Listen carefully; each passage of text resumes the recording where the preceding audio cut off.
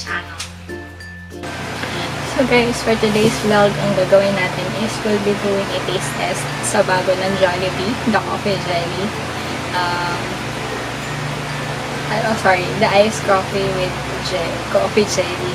So, yun nga, parang coffee jelly na rin siya. So, if you want to know kung ano yung lasa niya, skip on watching. So, ayun guys, medyo matagal-tagal tayong hindi nakagawa ng ganitong klaseng vlog kasi medyo naging busy ako sa aking pregnancy. And so, yung first trimester talaga, mabilis kang mapagod. So, hindi ko masingit ko sa mga daily activities na ginagawa ko. So, ayun. Itakal ko na lang siya sa ibang vlog. So, for today, we're going to have a taste test sa iced coffee with coffee jelly now. Jollibee.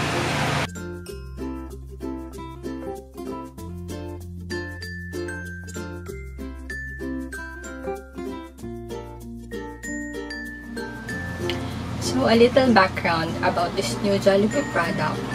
As per Rappler, purchase daw yung items na to, yung iced coffee with coffee jelly and brown sugar milk tea, starting April 15, 2020. So, ayun. So, may konti ko lang ako ng konti about sa prices niya. So, the prices are as follows. Brown sugar milk tea plain, 50 pesos. Brown sugar milk tea plain, value meal drink upgrade, 45 pesos lang yung add mo. Brown sugar milk tea with pearls, 75 pesos. Brown sugar milk tea with pearls, value meal drink upgrade, 60 pesos. Iced coffee, 39 pesos. Iced coffee value meal drink upgrade, 30 pesos. Iced coffee with coffee jelly, 59 pesos. Iced coffee with coffee jelly, value meal drink upgrade, 40 pesos. So, ayun. Yun yung price niya. And yung in-order ko ngayon is the iced coffee with coffee jelly and 60 pesos siya. Sa Grab ko siya in-order since hindi naman ako allowed lumabas. Kasi nga, diba, medyo delikado kapag pregnant ka, na-expose ka sa mga tao. So, ayun. Thank you sa mga Grab drivers, sa Lala Food, and Food Panda. Yan. Sila yung mga isa sa mga frontliners na bumibili at bumipila para sa atin. So, yun guys. Ito na siya. So, ito yung mukha ko. And ito yung palad ko. Ayun. So, ito siya. So, ganyan siya. Ganyan siya kalaki. And ito yung 59 pesos pero 60 pesos siya sa Grab Food. So, I have my metal straw. Tikman na natin siya.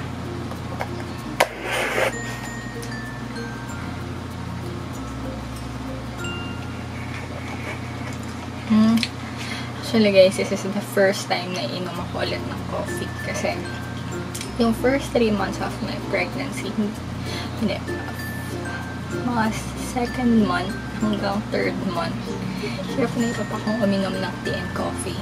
So, ito siya.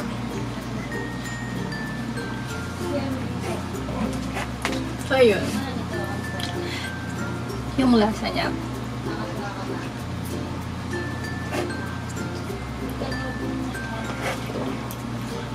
Yung lasa niya is lasa siyang iced coffee ng Jollibee. Ano ba sila ng coffee float? Yun yung lasa niya. And then, somewhat, kalasa din siya ng EXO coffee. Hindi ko pa natitikman yung coffee jelly niya. Parang wala ata itong coffee jelly. Wala ata itong jelly. Hindi, meron. Meron. Sa ilalim. So, tignan natin kung wala na siya.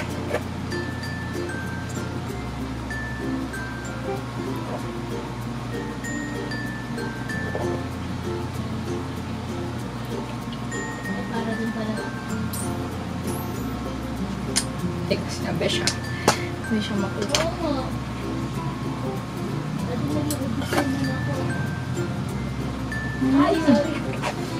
So, kung wait lang. So, Sorry din sa mga ganito na. So, kung i-compare nyo dun sa coffee jelly ng Starbucks without the frap, yung coffee jelly niya mismo is mas matigas yung coffee jelly. Yung jelly mismo ng Starbucks compared dito. Ito yung parang medyo malambot siya ng onte compared doon. Kasi yun parang mas matigas yun eh. Kapag talagang mangunguya, medyo mahirap siyang nguyuin or basta mas matigas siya. Yung mas maliit din yung coffee jelly nung nandun sa Starbucks kung para dito. So, parang medyo malaki siya. Parang something ganyan siya malaki. Kaya hindi siya kaya ng mixed straw.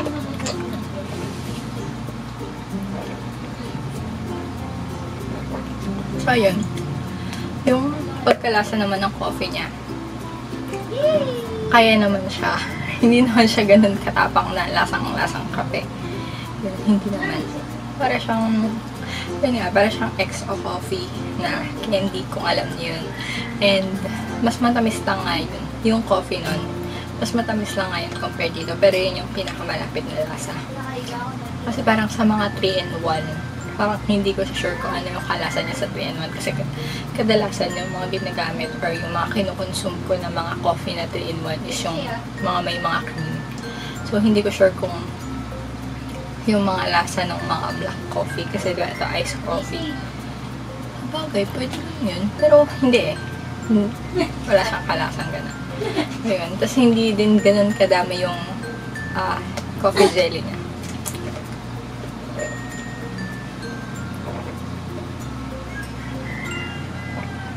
Ayan, nakakalahati na ako.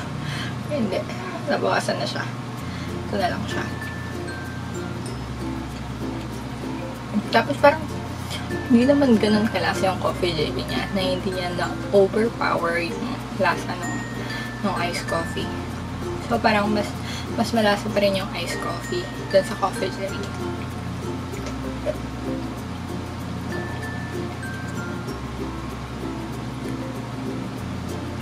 Kaya medyo mas malaki nga siya. Parang kalahati niya yung coffee jelly ng Starbucks. Yan. So, wala din siyang frap, yung parang icing sa taas. Talagang iced coffee lang siya na nilagyan ng coffee jelly.